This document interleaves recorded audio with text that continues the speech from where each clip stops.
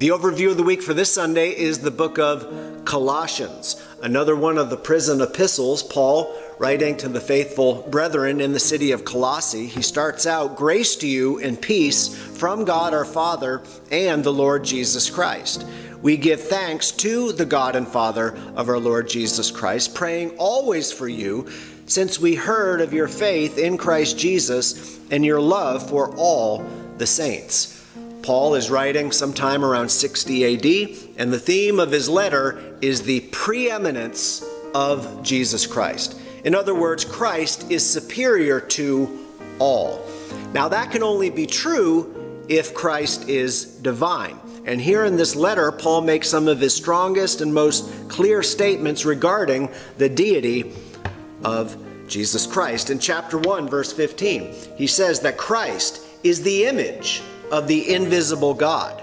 In verse 20, he says that it pleased God the Father that in Christ all the fullness should dwell. That is the fullness of deity, the fullness of the Godhead, because in chapter 2, verse 9, he says, "For in Christ dwells all the fullness of the Godhead bodily." Paul wrote these things because there were many false doctrines starting to creep into the church. Jewish legalism, asceticism, which is an extreme form of self-denial, and these things may have been combined with an early form of what became known as Gnosticism.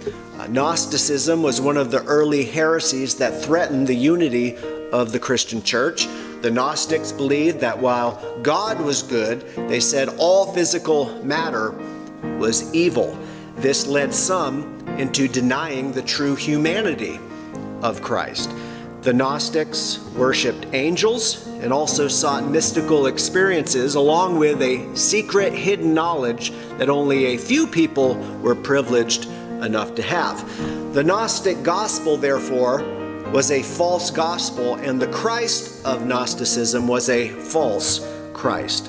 Paul warns of these things and other false belief systems in chapter 2, verse 8, and we'll close with this.